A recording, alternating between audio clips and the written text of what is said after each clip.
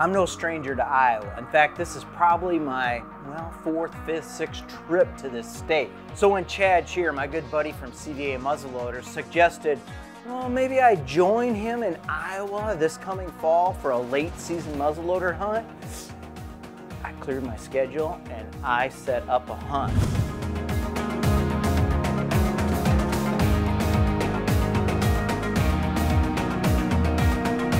What just happened in November? Why is it transitioning to a new phase in December? And how can we take what we've learned over these past couple months and use it to our advantage when hunting deer? I'm going to give you 3 ingredients that will help you understand the what, the why, and the how. Iowa is big buck country, and you're watching Deer and Deer Hunting TV.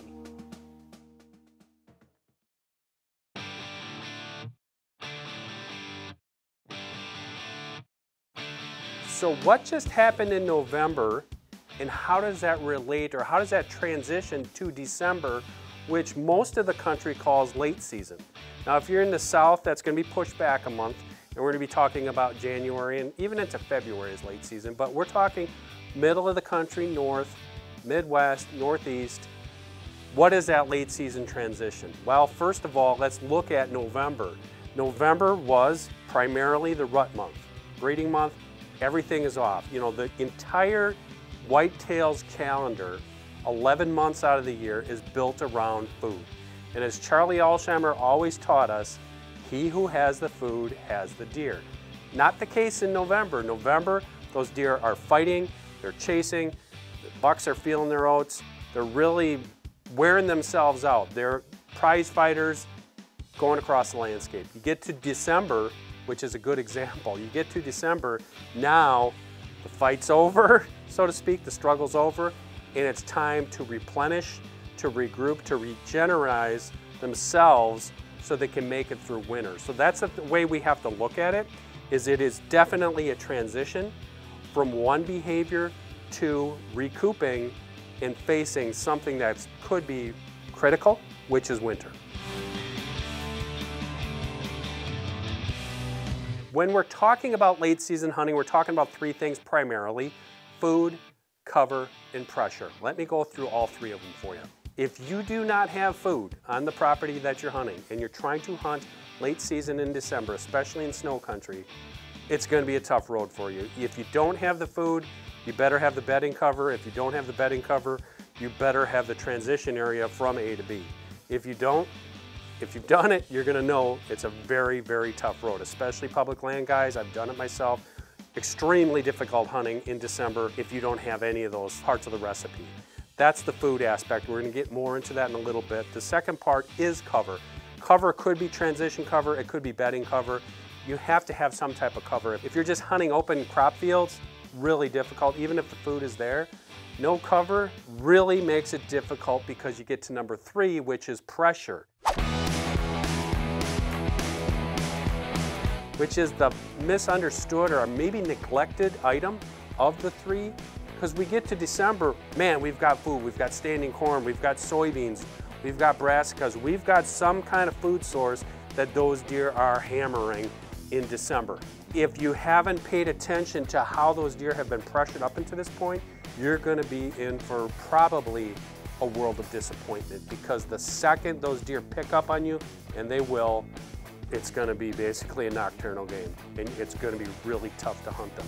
So cover is important for not only holding the deer, but how you approach that hunting and how you position your tree stands and your ground blinds.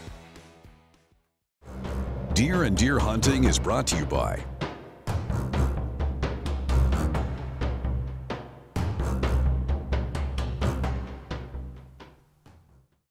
hunting in the late season can be difficult without proper scouting and winter food sources. But if you can provide the food, identify the cover, and maintain a low-pressure environment, you're well on your way to some easy blood trailing. And there's no better place for late-season whitetail hunting than the December muzzleloader hunt in Iowa, of which Mark Kaiser is more than familiar with.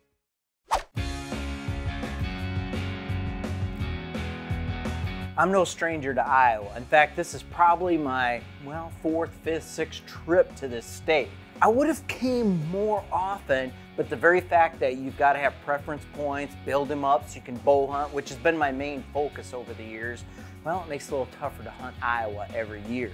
But muzzleloader hunting, well, that's a little bit different story. A lot of the zones, you can almost do it every year if you're lucky enough. Build a preference point or two up and you're golden. So when my good friend Chad Shearer from CVA Muzzleloaders suggested maybe I join him in Iowa for the first season gun hunt, which is post-rut hunting when those bucks are really hungry, I kind of cleared my schedule and was going to meet him in Iowa in early December. We were going to test out the new Paramount Pro on a big cornfield buck. One thing that was immediately evident about Iowa Whitetail Outfitters is the fact that, well, they deal in comfort. Our first day out, I couldn't believe the comfort of the blind. In fact, it was brand new. Mom, I'm home. Carpet on the floor. I sat in there with my boots off. It was so comfortable.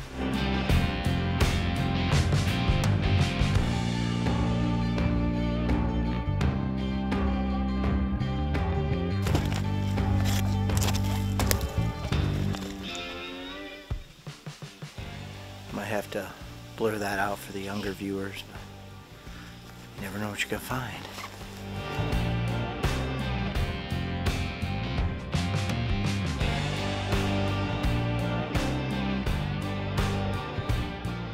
Day 3, we switched it up. Hunting a new location today. We're real close to the hunting lodge. Same type of setup. Soybeans, standing soybeans, picked soybeans behind us. A little bit windy, but wind is good because it covers any noise. Carries your scent further away when you're higher up like that. And hoping for a good set. The minute, I mean the minute we had gotten into the blind, we were seeing deer coming out into the soybeans again. Some of these bucks that were starting to come out, hey, they were getting me cranked. One nice buck in particular stepped out, nice big 4-point, and then a 4x5, and then another smaller 5x5. Then this buck was split G2s.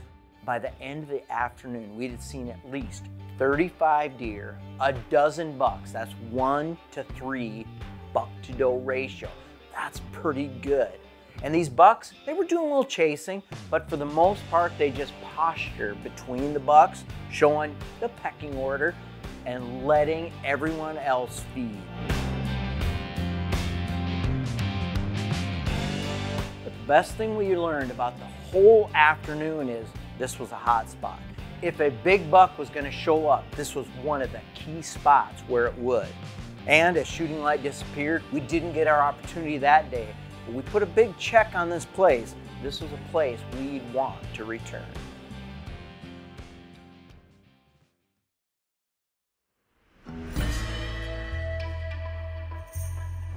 The last stand. We were at the Alamo and we needed to make a plan to win this last battle in Iowa. It's only a 5-day window to get the job done. And I needed to get the job done. It's been a relatively warm few days for Mark in Iowa so far. A lot of bucks have stuck to being nocturnal in most of the hunting areas, and he's down to his final day of hunting. His best bet is to head back to the soybean field, where, let's face it, he could have had his pick if given the opportunity. So that's exactly what he does. The last stand. We were at the Alamo and we needed to make a plan to win this last battle in Iowa. It's only a 5-day window to get the job done. And I needed to get the job done. The first buck to show up was a beautiful 5x5 buck, but not in the traditional 5x5 makeup. He was a beautiful 5 on one side, good looking G2, G3, nice brows, but on his right side, he actually had a nice forked G2, like a mule deer. And that was the makeup of his 5x5 rack. And I kept thinking, should I just shoot this deer and get it over with? No, that's not Mark's style. Mark pushes everything to the last minute.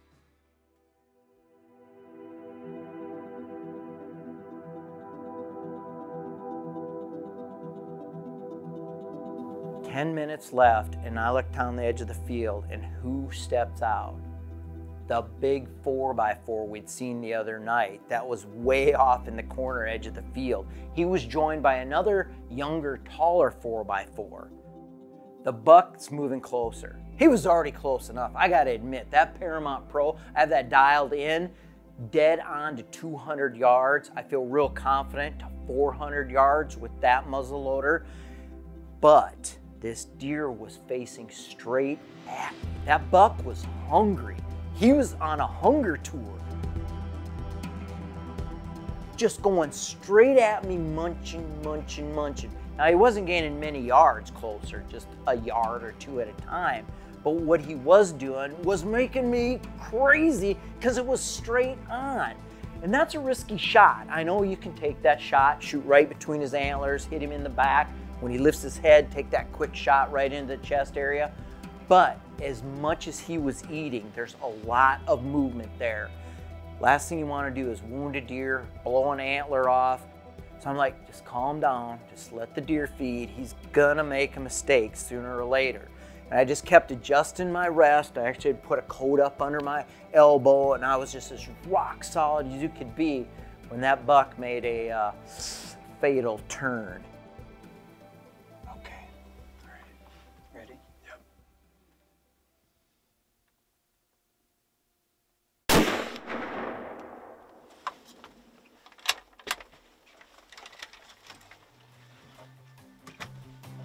That deer reared up and flipped over like I've never seen a deer do before. That Hornady bullet drove deep inside him, 290 grains. The bullet was traveling at the velocity still probably over 2,000 feet a second at that point with that 209 Blackhorn powder. And well, let's just say we didn't have to track very far. He was laying right there. The recovery, going up to that buck, seeing him in the soybeans. Yeah, I wanted to shoot a cornfield buck, but I'll take an Iowa soybean buck any day of the year. That was a gorgeous sight. The sun had set, we were out of shooting light, and I got to admire a buck that I'd been hunting pretty hard for, at least any buck, good buck, and there he was, laying in the soybeans of Iowa. Okay, so how can you get in position to shoot a buck like that? Well, there's many different ways, and again, every area is different, but number one, hunt bedding areas. Don't go blundering right into those bedding areas. Number one, you have to know where they are. If you don't know where they are, you got to get out there and scout. If you don't know it yourself, get some help and find out, get a ballpark. You don't have to know exactly where these deer are bedding, but you can get a pretty good idea. Find out where that core bedding area is, or a general idea, and hunt within, I'd say, 100 yards of it. You want to catch those deer coming out of the bedding area, going to that food source, which is my second tip, hunt afternoons. Late season hunting, especially bow hunting, extraordinarily difficult in the mornings when it's cold out, when you have limited food sources, when you have limited cover. It just doesn't happen. What happens is I wind up busting and educating way more deer than I get in front of me that are within shooting range. Hunt afternoons. Find out when those deer are coming through that area that you're hunting, whether it's a feeding area, whether it's a transition area, or whether it's coming right out of that bedding area. Find those areas and have good entry and exit routes, which are critical, and hunt those afternoons. The third tip I'm going to give you is, whenever possible, hunt from an enclosed blind. Those enclosed blinds are awfully convenient late season because you can bring more clothes, you can be warmer, but it also helps contain your scent. I know blinds are really constricting, that you're not going to see everything around you. A deer might slip past you.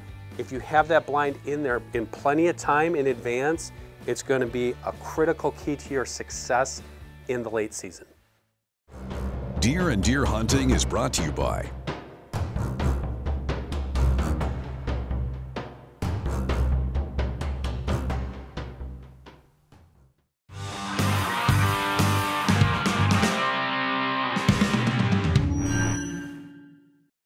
All right, you can see on HuntStand here, there's lots of different ways to use the app. I'm looking at a map here right now of where we are. You can see where the deer are coming from off the winter wheat and how they're going to circle around downwind. You can see the wind, of course. One of the features I like most is the moon phase information. Waxing gibbous moon today, 39%. You look at the active time periods. The AM major is like 7 a.m. till almost 10. That really was important this morning, and we saw that with the deer. You know, the sun came up, they were still coming off the wheat fields, then they eventually worked through down this creek here, heading to their bedding areas. So the minor and major time movements of game on the app here are really important if you have limited time to hunt. You can see the AM minor last night was just after midnight till almost 3 in the morning. Major, 6 o'clock till almost 9 o'clock. The app is really bang on in terms of when these animals are moving, especially on those major time periods. You know, I've used this with predators and moose hunting and elk hunting and deer hunting, and it really does make a difference. If you have limited time to get in the field, or you're wondering what your best time is to go sit, look at the app, check the moon phase, and even if it tells you the major's at 1 o'clock in the afternoon, don't doubt it. Get out there and sit in your stand, in your blind, get in the field, and you'll see that it does make a difference. And if you start to make notes on what happens during the different moon phases and how much moon is illuminated, you'll soon see patterns to know when to book your holidays for prime time and how to avoid areas or times when the deer are moving more at night than during the day.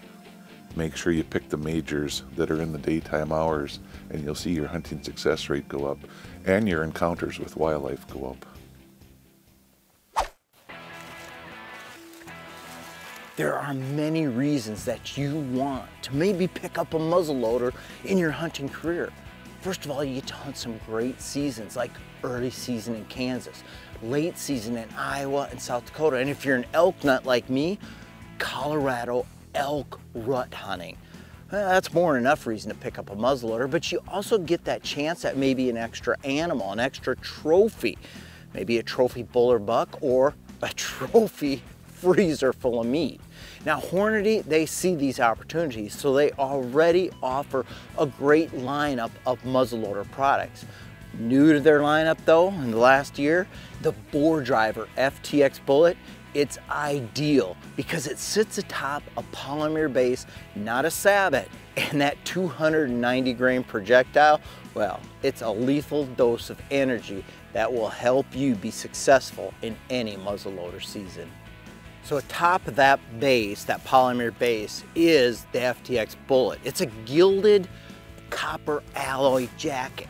Now that makes it super tough, but it also has an interlock ring inside. So when this bullet hits home and that FTX begins allowing the expansion of that bullet, that interlock ring makes sure that the bullet doesn't expand too much, that it expands properly, and that creates a lethal wound channel.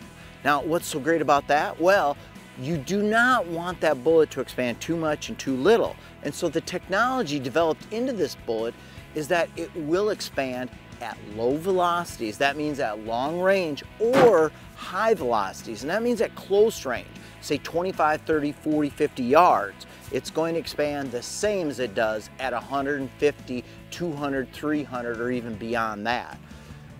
It's really an ideal bullet for any muzzleloader situation.